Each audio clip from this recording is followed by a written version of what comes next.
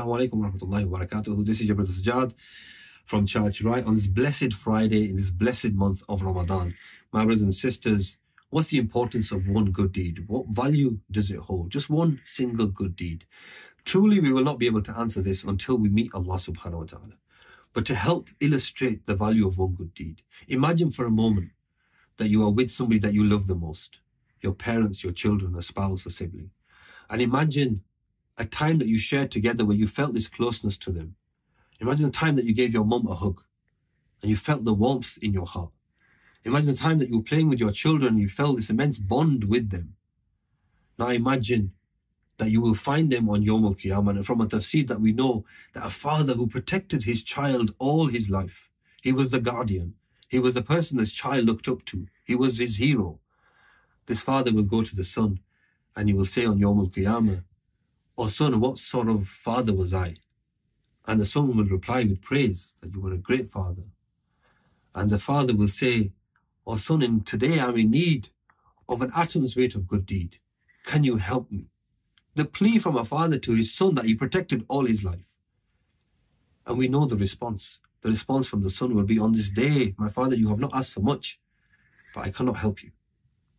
I cannot help you." Imagine the son that you protected all your life, that you were the guardian for, that you did everything for. In fact, you would give your life for. The son is asking you to go away because he cannot help you on this day. This is one good deed, my brothers and sisters. On this day, on this blessed day of Friday, we find ourselves in Ramadan. We find ourselves already having done lots of good deeds. We have been to the masjid, we have given some money to the masjid, we have prayed Jummah, we have read Surah Kahf, we have done lots of good deeds already. But let not this opportunity pass for you to be involved with more good deeds. And what beloved good deed is it to Allah subhanahu wa ta'ala then to feed the poor? To feed the poor. Allah subhanahu wa ta'ala commands us to feed the poor. The Prophet sallallahu alaihi wasallam commanded us to feed the poor. And Charity, as you know, has been doing this for the last 8 years. For the last 8 years, we have been finding those people that need food and need it the most, and we have been supporting them with this. We have been turning your donations, your sadaqah, your zakat into food for them. And today is no different. Just because you have already given some sadaqah, you should not neglect yourself from giving more. My brothers and sisters, take this opportunity. It costs with Charity Right £120 to provide one child for food for the entire year. For the entire year.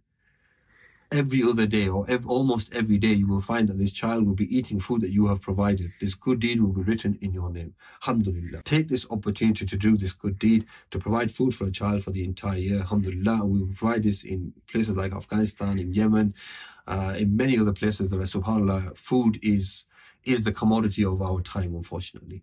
I ask Allah subhanahu wa ta'ala to accept all your good deeds and accept your Ramadan, accept your praying, your fasting, and everything else that you are doing. Assalamu alaikum wa rahmatullahi wa barakatuh.